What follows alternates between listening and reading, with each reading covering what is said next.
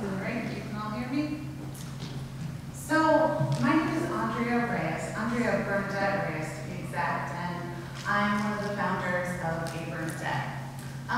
Usually I start my presentation by giving you my elevator pitch, but I had this thought recently, this feeling, this kind of seed that's been growing within me, and I want to share it with you. Looking out into the crowd, I see majority women, right? I see a lot of women, I mean, FIT, go figure, women, of course. But I think a lot about how the women in this crowd are the most powerful women the world has ever seen.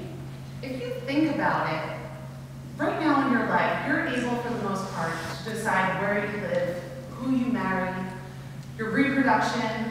A lot of you in the audience will become CEOs and directors and presidents, mothers and caretakers. Maybe we'll even have some lawyers, some congresswomen, some senators.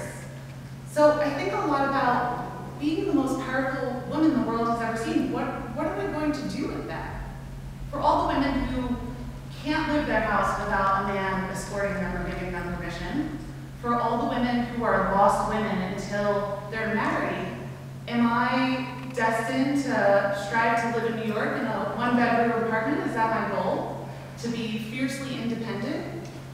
For me, that was not my goal. That isn't my goal.